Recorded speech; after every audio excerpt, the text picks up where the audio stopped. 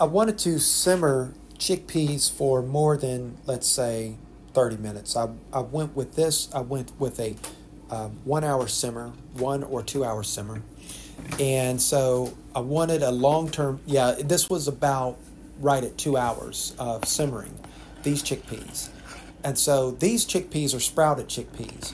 And I wanted to try to get closer to the texture of the chickpeas that I experienced the day before during Diwali, Diwali, Diwali. So on the occasion of Diwali, which my phone showed me, oh, it's Diwali. I said, let me get some chana masala from an Indian restaurant.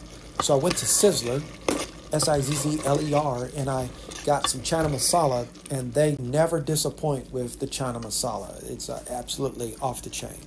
So, but because I've been using my own chickpeas here recently in what I've been making, I've noticed a difference in texture. So I was like, I prefer the texture that they put out, and I'm like, okay, let me see if I can do a little bit better on this when I'm making chickpeas normally.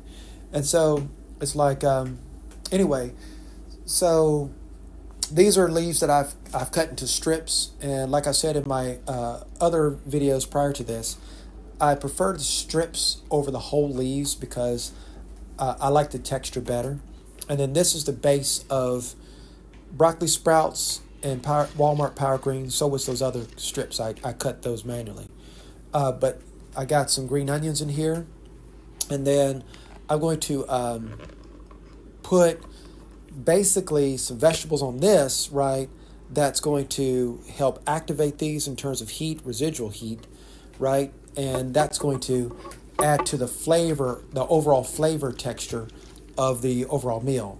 And basically build the flavor in layers, right? But also keep the greens intact from a nutrition standpoint.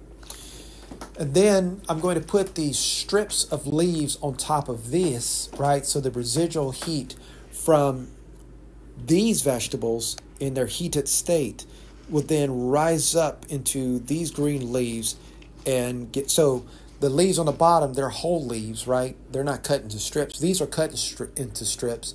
They're still going to have the same health benefit as the whole leaves, but they're going to be easier to consume in terms of either a fork or a spoon, right? And then I put a lid over this so that the heat is trapped in. But again, there's not so much heat in circulation that it will cause an issue, right? And so then I put the chickpeas on top because the simmering is done, and I dusted them with Himalayan pink salt in just such a quantity that it's going to dissolve, right? Because you want it to dissolve. And then I'm going to partially mix the ingredients, right? So that there's time for the salt to distribute, but also for the heat to distribute throughout the ingredients and get some of those whole leaves a little bit more activated.